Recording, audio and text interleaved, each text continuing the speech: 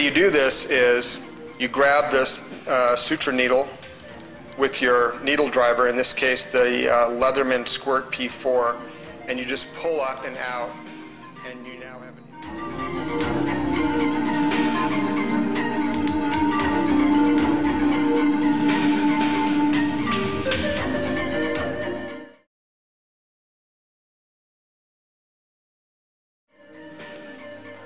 Alright guys, the unimaginable has happened. Your buddy has sustained a wound. You're in a remote wilderness environment, perhaps deployed in a remote tactical situation, but either way, difficult and austere conditions. You reach into your pocket and pull out your personal aid kit. The purpose of this video is to go over the use of suture material in an austere environment. Let's just quickly go over POU, or philosophy of use, in particular related to suturing. This should be a last resort closure method. Before suturing, you should understand and eliminate alternative closure methods.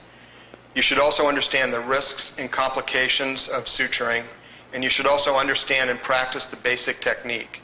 Hopefully this video will go over those 4 points. Let's talk about cleaning the wound. If at all possible, the first thing you should do is wash your hands and use a pair of gloves. Use plenty of fresh water. Use an irrigating syringe to irrigate out the wound. We'll go over later in the video how to make a field expedient irrigating syringe. Number 3 is probably the most important. Avoid hydrogen peroxide.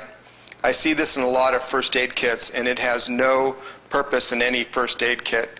Hydrogen peroxide is cytotoxic. It kills cells, which results in delayed healing and increased risk of infection. So get rid of the hydrogen peroxide. Number 4, use dilute betadine for dirty wounds. Betadine should be used for wounds that are contaminated with dirty organic material, and again, when you decide to employ betadine, it should be dilute betadine. And after using it, the wound should be flushed with plenty of fresh water with your irrigating syringe. So to recap, hydrogen peroxide and betadine are cytotoxic. They kill cells, which results in delayed healing and increased risk of infection. If you're going to use one of the two, use betadine, use it very dilute, and flush with water afterwards, and only use it for dirty wounds. The general tenet is, don't put anything in a wound that you would not put in your eye. Let's go over suturing. Again, suturing should be the rare last resort option. There are plenty of things to do before that. 1, you could do nothing. 2, you could put on a heavy gauze dressing with pressure and secure that in place. 3, you could use something like steri strips, improvised butterfly dressings. Sometimes for minor wounds you can even use glue. Again, suturing should be a last resort option and should be rarely employed. I'm not advocating the use of suturing in the field.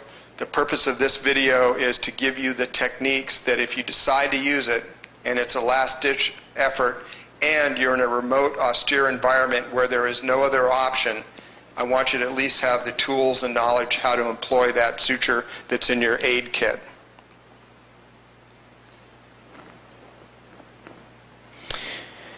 Let's go over suture materials. The best suture material for your aid kit is a monofilament suture material, and in general it should be a large caliber material such as 3/0 or 4/0 suture. The 3 and the 4 refer to the diameter of the suture material itself. The smaller those numbers, the bigger the material, and the higher those numbers, conversely, the thinner the material. So 6/0 nylon is very thin. Again, large caliber material is easy to use in difficult conditions. 4th, use a large sweep cutting needle. Again, this is easier to manipulate in difficult austere conditions. If at all possible, and I recommend avoiding this completely, don't use silk. This is a polyfilament and results in a high risk of infection because of the multi-fibers.